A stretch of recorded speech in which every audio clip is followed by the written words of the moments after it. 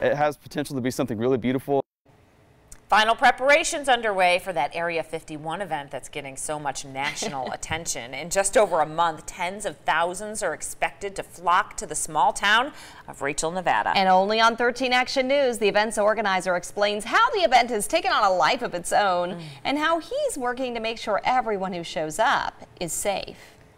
What began as a funny social media post by Matthew Roberts. It's insane. I just created a joke while I was playing video games, man, and it's taken off to this like absolutely wild monster. Is now being taken seriously by the military. The base commander of Area 51 is expecting around 20,000 people to show up. And catching the attention of federal agents. They came and talked to my mom. So my mom texted me, she's like, the FBI's here.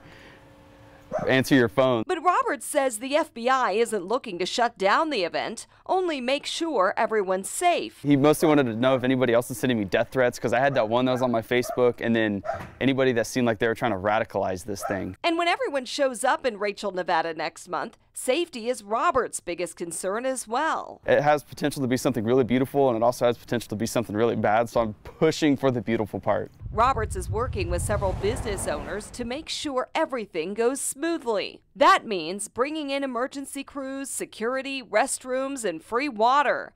And if there are any issues, well, Roberts can always call his new FBI buddy. He gave me his personal cell number, that way I could contact him if I see anybody that's trying to radicalize this thing. Super nice guy. I almost want to invite him over for a barbecue. All right, well, invite him to the event, why don't you? It is scheduled for September 20th.